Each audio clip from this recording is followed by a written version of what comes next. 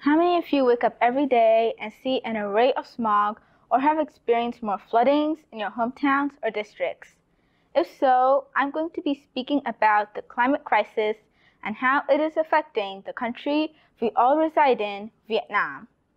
As being one of the countries with the longest coastline, Vietnam faces significant challenges on this issue. Time is ticking, and the longer we wait to take action, the more problems there will be. The government has been implementing green agendas for the future. However, I strongly believe the strength of the action lies within you, the people. Just over a year ago, Vietnam suffered its worst flooding disaster yet, which claimed over 150 lives. The flooding stretched from the central city of Da Nang to some of the south-central provinces. Da Nang is used to facing these climatic events, but the fact that it will still go on will not only weaken the economic value of the city, but the cultural and environmental aspects as well. Last year, when Storm Kongson hit, people had to navigate their way through filthy waterways just to get to their homes or job sites. I strongly relate to this, as I've been to a school in Thao Dien, Saigon, where it used to flood almost daily. After witnessing how some of my friends, teachers, and administrators struggled to come to school, I started to advocate for the climate crisis. Those who stood by me were the members of the Sustainability Committee, who encouraged me on Earth Day 2019 to give a speech highlighting the effects and solutions of the crisis. There were students who didn't know or didn't care about the crisis, but I was there to show how the climate crisis was linked to their lives. Towards the north, researchers from the University of Engineering and Technology said that the capital had the worst air quality in the country. This is an even greater cause for concern, as human health is also affected along with the risk of the climate crisis.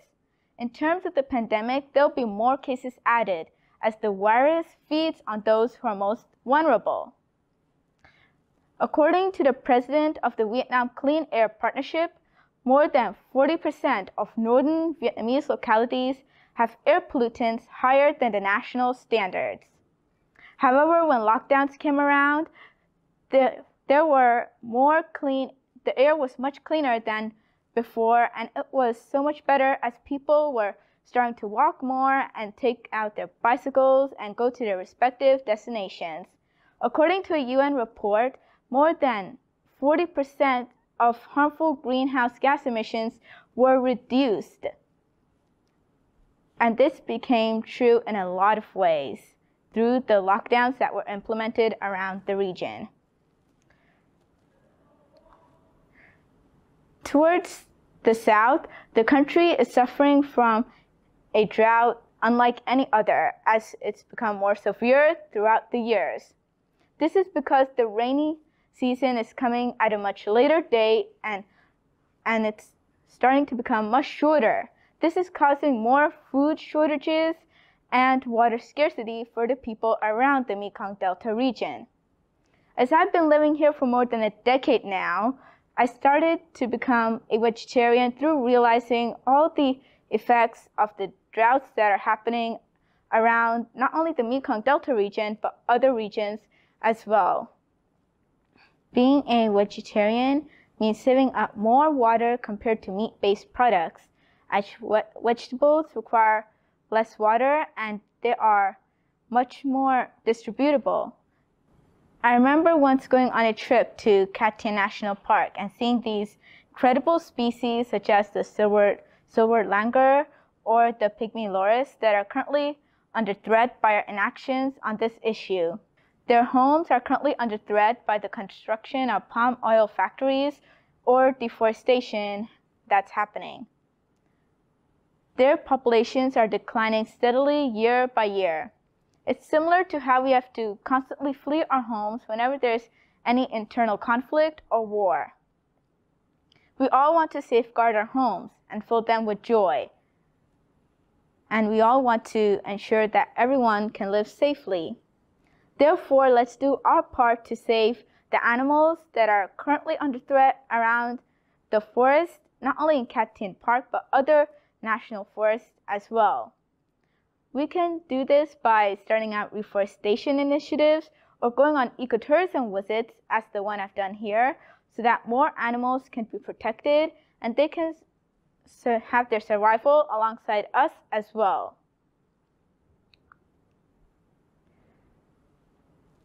We have now got to step up and step in with our game. I remember once being part of the sustainability club at my school. We learned the importance of doing eco-bricking and carrying our own bags to the grocery store to limit plastic pollution. We went on a farm visit to donate our eco-bricking bottles, in which we can have a plastic bottle and insert any plastic materials into them so that more homes can be created. I started to get involved in the club after seeing the documentary called Plastic Paradise: The Great Pacific Garbage Patch. Plastic pollution has become very common, as we can see more plastics around the beaches, streets, or other public areas. The link between the plastic pollution and climate change is that as soon as plastic turn into microplastics, more greenhouse gas emissions are released into the atmosphere.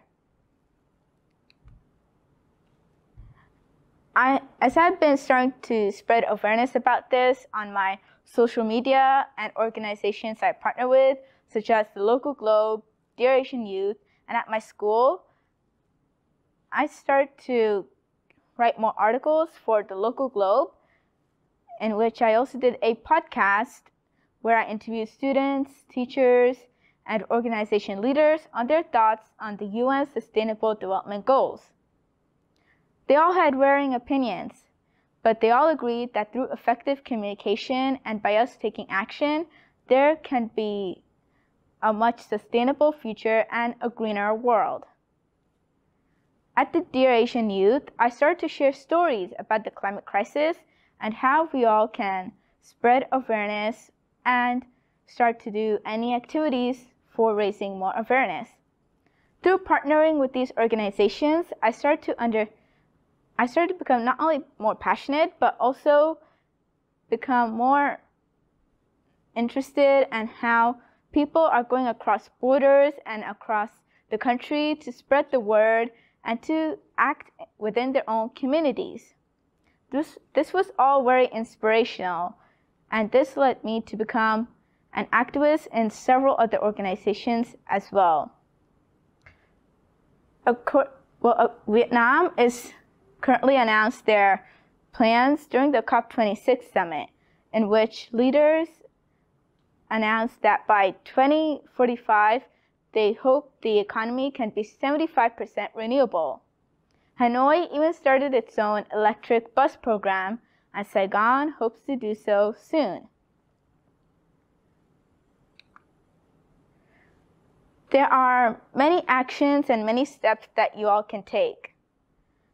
There have been many stores opening up right here in Saigon that sell eco-friendly materials and resources, such as Kelu, Light A Refill, or Green Around the Corner. I strongly encourage you all to buy more eco-friendly materials so that you all can live a much more sustainable life. With all these steps and actions, the hope is for all of you and for many other people to start stepping up and to reach out to more people to not only spread awareness, but to start taking the actions so that Vietnam can not only become more sustainable, but have a renewable lifestyle as well. This can all ensure that Vietnam reaches climate justice and sustainability in the near future. So now let's all step up and rise to help Vietnam and our communities as well. Thank you.